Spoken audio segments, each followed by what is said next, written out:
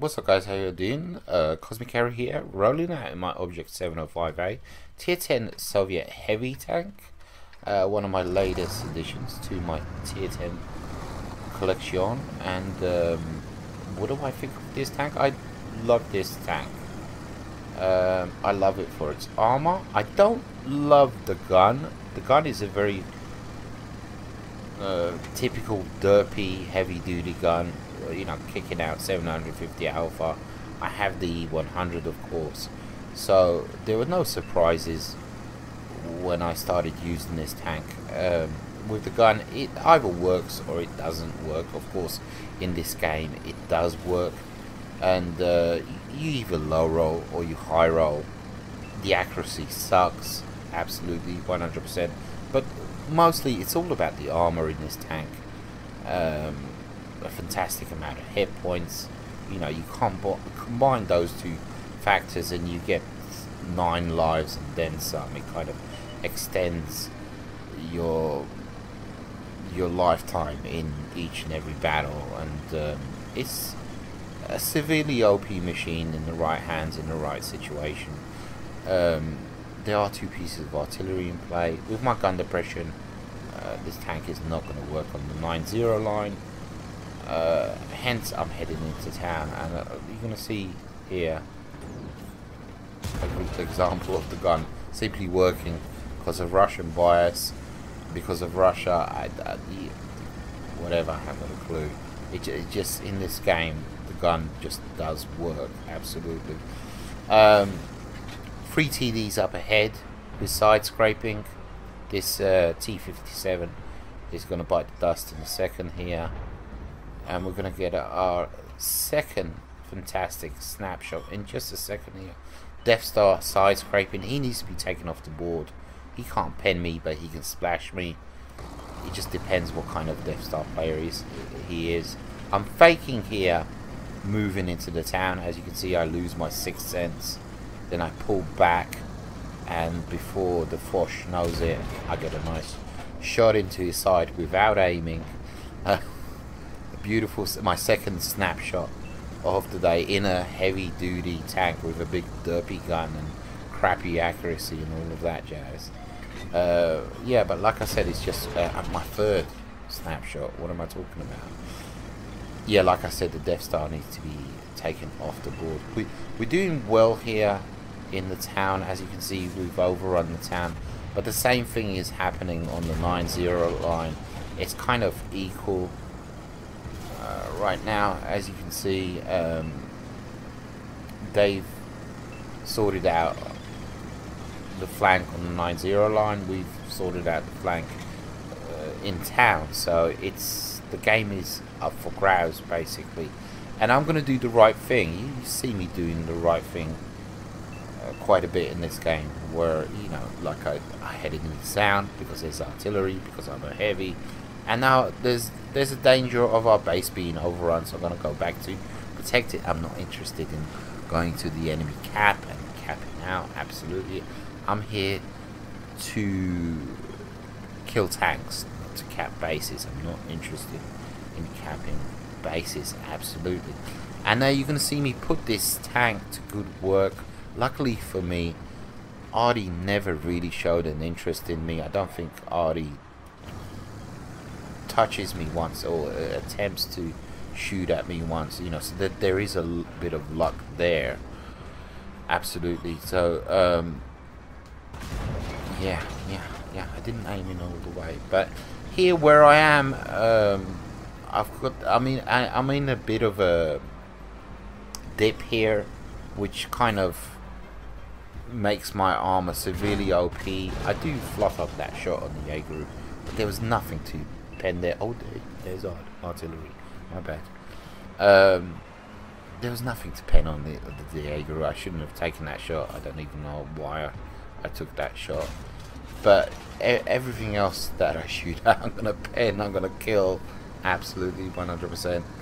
The fact that they're capping our base doesn't mean anything to me, and you're gonna see me just rolling back and forth, using, you know, the terrain around me to my advantage, not exposing my lower plate, not exposing anything whatsoever. The fact that there's a super conk there, the fact that there's a Jaegeru there, does not phase me in the slightest. I'm not expecting to lose any hit points whatsoever. The only thing, like I said, that can possibly touch me here is artillery. But like I said, they don't show that much of interest in me. Again, you know, there's nothing to shoot there on the Jaeger. Super Conk, we're going to have to aim in all the way because he's a much smaller target and a far greater distance, and I do manage to set his engine on fire, bouncing like a boss. We're already up to 4.6k damage. I've bounced 2.3k. We've spotted 1k, so it's a fantastic game so far, absolutely. And threading the needle, absolutely. There you go, take him off the board. It's a super conk. He needs to be taken off the board. The Jaegeru has been taken off the board as well. So a lot of heavy duty hitters on the red team have been wiped,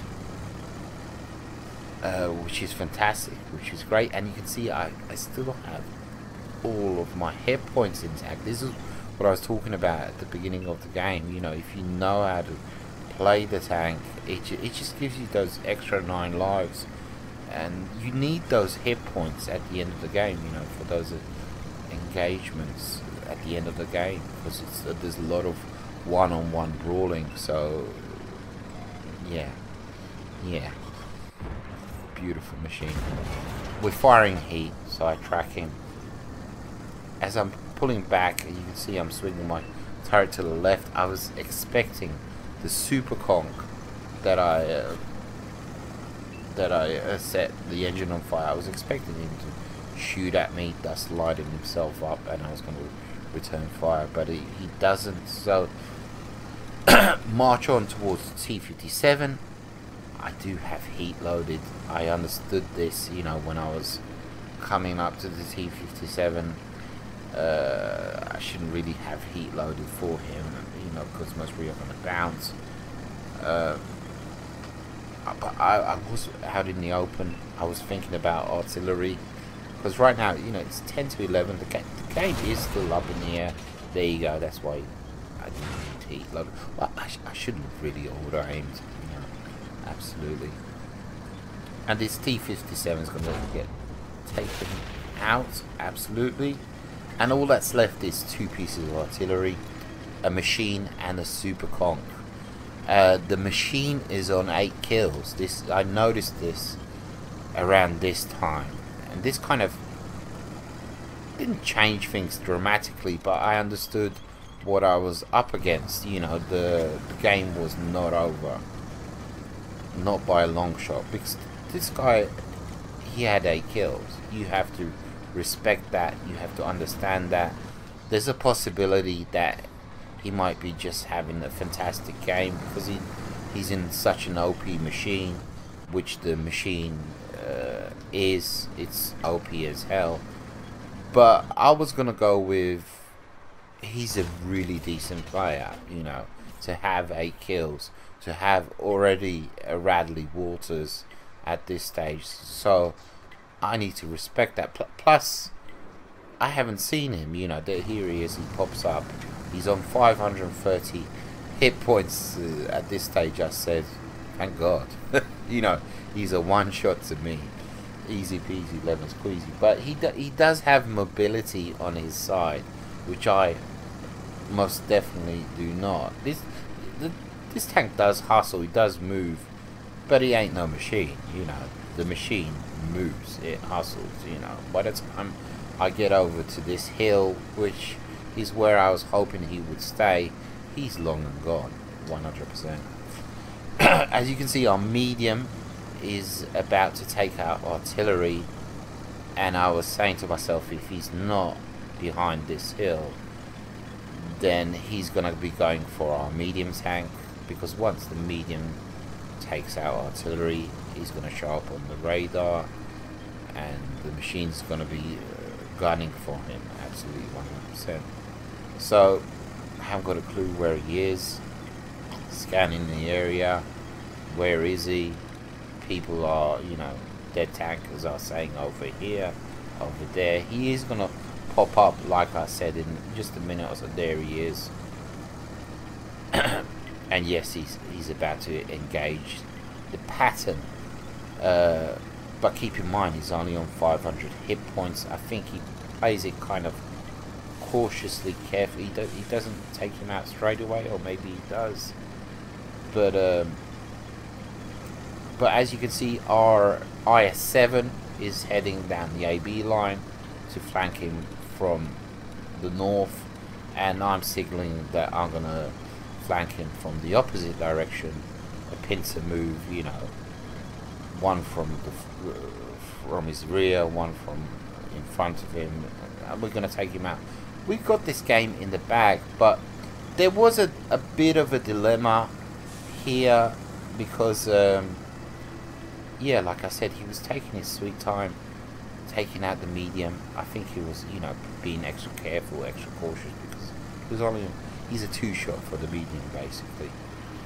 But there was a dilemma that was kind of presented to me here, and I was wondering to myself, what shall I do? Because the guy, when he takes out the medium, he was gonna be on 9 kills. So if he kills one more tank, i.e. the IS-7, he would have got a pulse. And my dilemma was, should I allow this guy to take out my IS-7 and gift him a pulse, you know, basically, if he has the ability to do so? And this was all racing through my mind. At the same time, I was wondering, what is the IS-7 doing? Why is he, you know, capping the base? Is he kind of attempting to draw out the machine? But there were like a million things running through my mind. At the end of the game, yes, I could have allowed him, gifted him the pulls, but you gotta do what you gotta do, you know, for the win, for your team. You're there to win the battle, and these kind of situations rarely come up. I literally gave him a buzz cut here, you know. It was I replayed this, you know, straight after the game, and the shell literally went inches above his turret, literally inches. And yeah, it should have been like, you know, final spectacular shot in this tank, but it was not meant to be. What can I say? I just had to. Russia was not on my side for that shot. But yeah, like I said, this was, I was toying with the idea, should I allow him, should I? You're here to win the game, just win the game, and all of this jazz. And there you go, I got an affirmative from the I-7. I've got a job to do, and all of that jazz. So some fantastic, amazing shots there in the 705A. Some unbelievable shots because of Russia. What can I say? And we don't get the mastery. We don't get the mastery. What can I say? Even though we did some fantastic work there. But it is what it is. Very happy, very proud of this game. Beautiful tank. Take it easy, guys. Adios, muchachos.